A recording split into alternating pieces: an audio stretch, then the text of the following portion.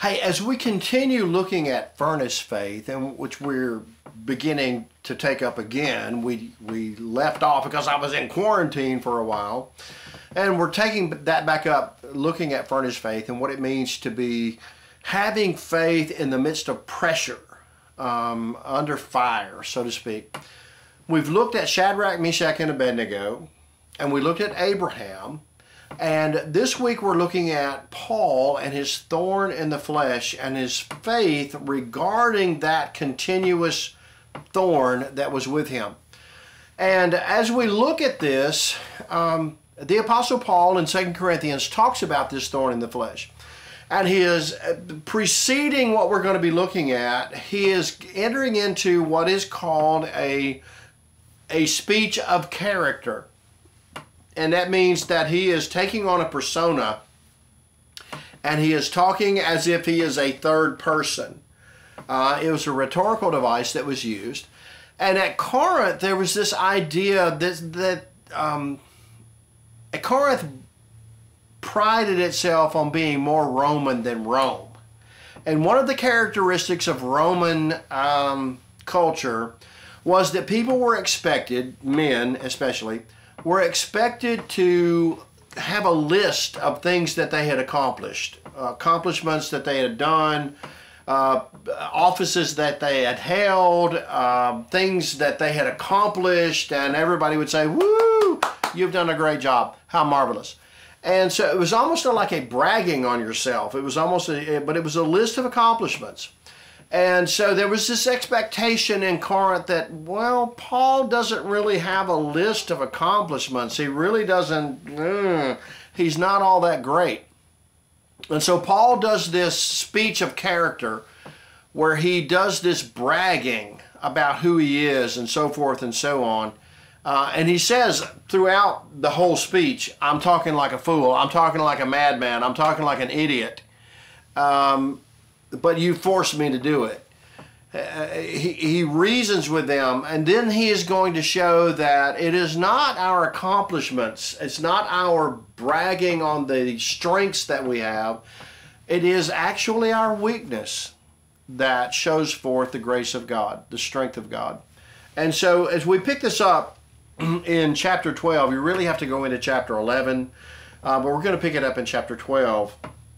He says, boasting is necessary. And of course, he's in this speech of character where he is making a fool of himself. He is talking in a third person about this guy who's bragging on himself as if he's an idiot. Though it is not profitable, but I will go on to visions and revelations of the Lord. And the Corinthians are saying, finally we get to something, because Paul had talked about his beatings, his shipwrecks, his being without, his being destitute. And they were saying, Paul is talking about all the wrong things. These are not the things that you brag on. And he said, but I will go on to visions and revelations of the Lord. And you know, sometimes as I think about it, we in the Christian faith, we want to talk about, how I have excelled in Bible study and how I've excelled as a student of Scripture and how I've excelled in evangelism and I have done this and I've done that. And you know, I don't know if your church does this, but we do at our church. Southern Baptists do this. We have an envelope system. We put our offerings and our tithes in there, and on the front it's got all these things that you check off. Did I read my Bible this week? Did I visit anybody this week? Did I evangelize this week? Did I do this week? And we got this checklist.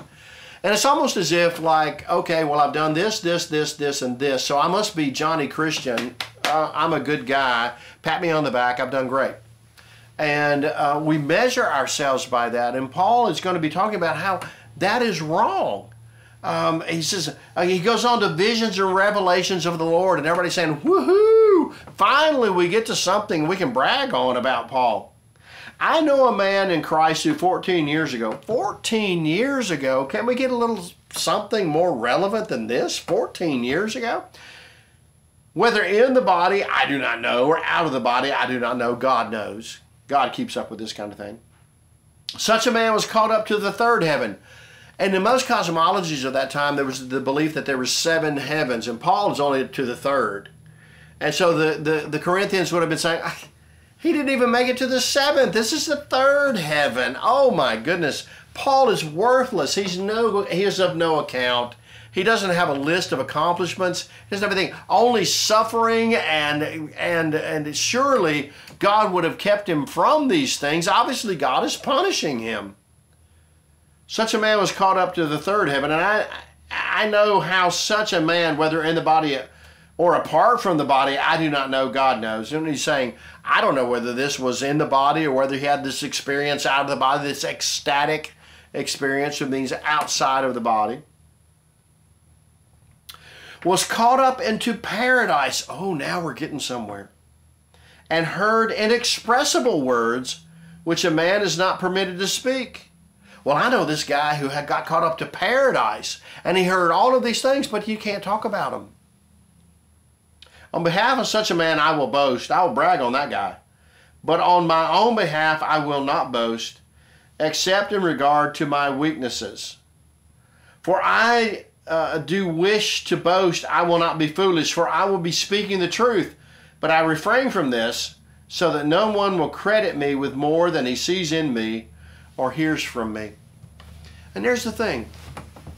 As we look at Paul and we look at his accomplishments, here is one who has accomplished probably more than any other evangelist or missionary that has ever accomplished. And yet he says, I will not boast about the things that I've done. And it is almost as if within the Christian faith, it is a, what have you done for me lately kind of thing. Have you served me lately? Have you done something for me lately? And Paul says it's not about that. It is about our willingness to suffer. It is about our willingness to serve. It is about our willingness to be without. It's about our willingness to suffer for the cause of Christ. That this is the thing that we brag about, our weakness, not our strength. And whereas we get it backwards, we want to brag about our strength rather than our weakness. Because it is weakness that God's strength is seen. Well, Paul says, I want you to see what I am, and let's look at one another. You tell me what you see in me, I will tell you what I see in you. I will say what I am, and you say what you are, and we'll go from there. Let's don't put up a big list of my accomplishments. Let's look at who we are. Let's talk about that. Let's talk about reality. Let's talk about where we really are spiritually. And I think that's something we all need to do, don't you? That we need to examine ourselves spiritually. We need to examine ourselves and where am I really? Okay, so I teach Sunday school. Okay, so I sing in the choir, or so I sing in the praise team, or so I lead music, or so I preach sermons. Okay, so what? Is that anything to brag about? No, it's not. We brag about the weakness that we have, that Christ might be seen in us, strengthening us. That we might see that in us, Christ in us, not our own strength, not our own ability. Because it is in our weakness that Christ is displayed. Personally, just on a personal note, I am a introverted kind of person. Thankfully, someone's mowing the lawn outside. Woo! Awesome. Forget that for the moment. Okay. I am an introverted kind of person. I am not an extrovert by any means, and I would be the last person you would think would be in a pulpit, would be preaching sermons, would be doing that kind of thing, or that would be doing a video. That is not me. That is not my kind of thing. I am much more comfortable reading books, being by myself, a couple of close friends, that kind of thing. I'm just not out there. That's not me. And so how in the world do you, somebody like you, stand up and preach the gospel? How do you stand up and preach in front of people? How do you speak in front of people? How do you teach in front of people? Well, it's not me. It is God's grace, His strength in my weakness that is displayed. It is not my ability. It is God's strength, God's grace, God's mercy that is displayed in my weakness. And that I will celebrate, that I will boast in, because I have no strength of my own. And it's the same way with you and with me. You have strengths, to be sure, But it is in your weakness that God's glory is displayed. Not in your ability, but in your availability. That's where we find God's grace. Hey, listen, we've got more to cover. We've got a lot to talk about with Paul and his thorn in the flesh and how that is furnished faith. We'll talk about more about that tomorrow. We'll get into that tomorrow. I look forward to that. But right now, I pray that you know that I love you. I do. And I'm glad to be out of quarantine. I'm glad to be back in my office. I'm glad to be back in church.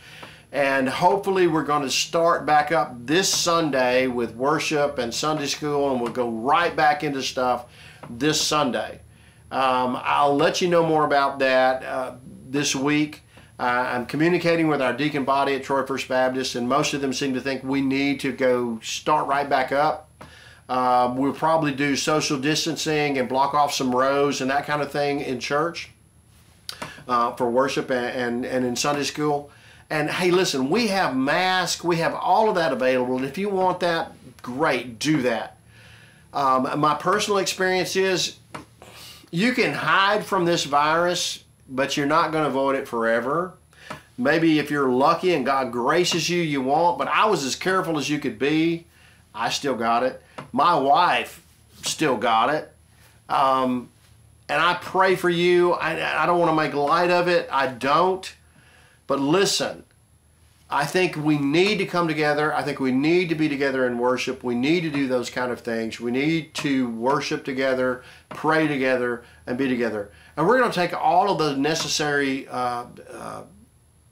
precautions that we need to take. We'll do that. So listen, I think we're going to be back in worship this Sunday. I'll let you know more about that tomorrow when I hear from everybody. I think that's what we're going to be doing. I hope so. I think we need to, and I'm looking forward to that, getting back with you guys. Listen, God loves you, and it's more than you could possibly imagine. He's given His Son, Jesus Christ. You might have forgiveness of sin, eternal life, and joy indescribable right here and right now. I pray that you know that. Hey, listen, till tomorrow, God bless you.